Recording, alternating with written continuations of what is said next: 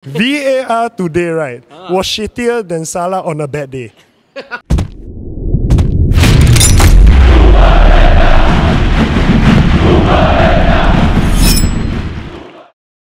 Napshot Studio, ASTONVILLA 1, Liverpool 2.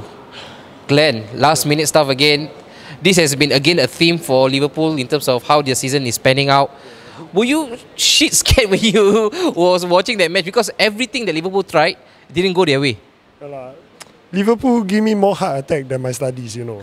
Every single time, 90 plus 4, 90 plus 2, every single time. Every time heart attack, then this one, oh, last minute, oh, heng. Next week, same thing again.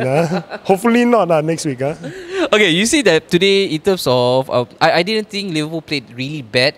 But then again, they were being stifled again by players in the midfield, by Aston Villa. So the concern is going next week.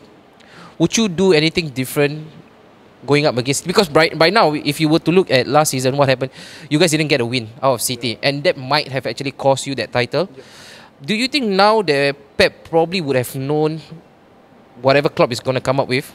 Would you change anything different or just that surprise element into Liverpool's approach?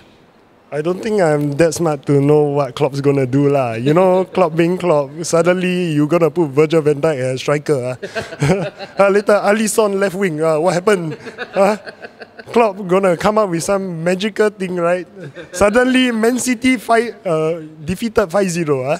That one best. And also, let's say, again, we put it into perspective. Let's say, going to next week, Liverpool sleep. And now the lead is being cut into 3. Would you be panicking as a fan? There are some setbacks, you know, in the journey. But of course, Liverpool will go back up. The easy game, you know, suddenly got 10-point gap. Just sleep only. Can sleep once or twice also can. All right. And now we know that we are coming into the thick and thins of the fixture pile up rather. You're going to Christmas, Liverpool. I know you guys are going to live for the World Club Championship now. So with all these pile ups in terms of fixtures and stuff, surely a change in personnel would help Liverpool, correct? Not sure about that. Because I think what they're doing right now should be quite comfortable for them. If there's a change in personnel, maybe there's people are not comfortable with each other, then strategy changes and all that, then they're not in sync with all their ideas, then in the end everything goes to shit. And we've seen now twice, every single time when Klopp decides to change. For example, you guys were missing Salah for once, and then the whole dynamics changed. And then today Fabinho was missing, and again the whole dynamics changed. Is that a statement, you know, for Liverpool fans out there who are doubting Klopp? Because I know for sure many people are doubting Klopp and his stubbornness. Is this again a message that should be sent out to fans out there? Trust Klopp 100% because he knows what he's doing.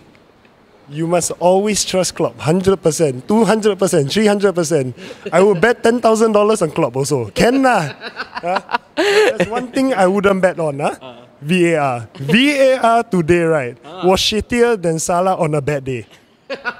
Yeah, we almost forgot about VAR. maybe in the match rating we should actually place VAR as one of the players. Okay, and also going into next week against Man City, what will be your predicted scoreline? If we 4-0 Barcelona, 10-0 lah. Come on. No lah, I think maybe 3-1 lah. 3-1 for you. And then if, let's say, going forward, the same score would actually prevail, 3-1, you guys get the win, 9 points lead will be established. Is that game, match, set and done? We still have a long season to go.